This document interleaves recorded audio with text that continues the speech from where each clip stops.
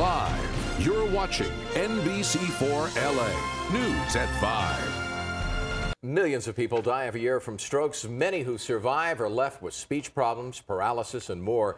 And now doctors are using stem cells to see if they can reverse the damage even after it occurs. Our Dr. Bruce is here right now. He often treats stroke patients in the ER, and I guess you spoke with the first patient in this study? First person ever in the study, and I got to tell you, it is true in an ER. If we get to you, we can save you. We can reverse strokes right in process, but if you wait too long, then you get damage. Now, the first patient was fittingly an African-American who had a stroke at only age 39. I say fittingly because African-Americans have the highest risk of stroke. This study is the first of its kind. It could make a life-changing difference.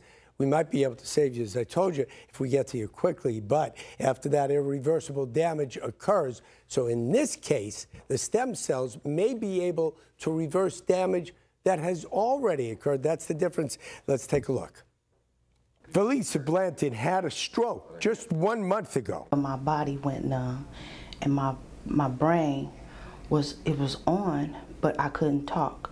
I was extremely scared because, you know, this is my big sister, and here she is, 39 years old and suffering from something really, really damaging, and I just didn't know what this meant for our future. According to neurointerventional surgeon Dr. George Rappard, most patients who do not get treatment before the stroke damages the brain, as you can see in this white area on Felisa's MRI, have little to look forward to.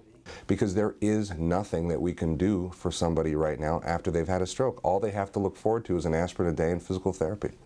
You can see why on this dye study of the brain. A major artery is blocked, causing irreversible damage around it. Rappard hopes by taking bone marrow from a person's hip, sending that back east for processing, then removing pure stem cells that are flown back to Rappard for treatment, the difference can be made. We insert a catheter from the groin artery into the brain artery on the affected side of the brain and inject these 5 milliliters of stem cells. In animals, the chemical levels in the brain go up, the actual physical injury to the brain is reduced, motor function in the animals has increased, and blood flow in the animals has increased significantly. I wanted to be a part of it. I wanted to be the first person that they did this on. And Felisa was the first patient, although it's a double-blind study, meaning neither she nor the treater know who gets real stem cells and who does not. Felisa and her sister had no hesitation. They know this is particularly important for African Americans, where the risk for stroke is so high. I've heard so many bad things about people who've passed away from, you know, the effects of stroke, and they just never get their lives back. And this is an opportunity for people to get their life back. Felisa has done very well since her stroke. Her recovery may have happened with or without the treatment, and she knows her willingness to volunteer will increase the odds for many others like her. And they may do just as well, maybe even better. Now, as I said, it's a double-blind study, so we don't know who gets stem cells, who doesn't. She's doing very well. Before, we could do nothing if damage already occurred.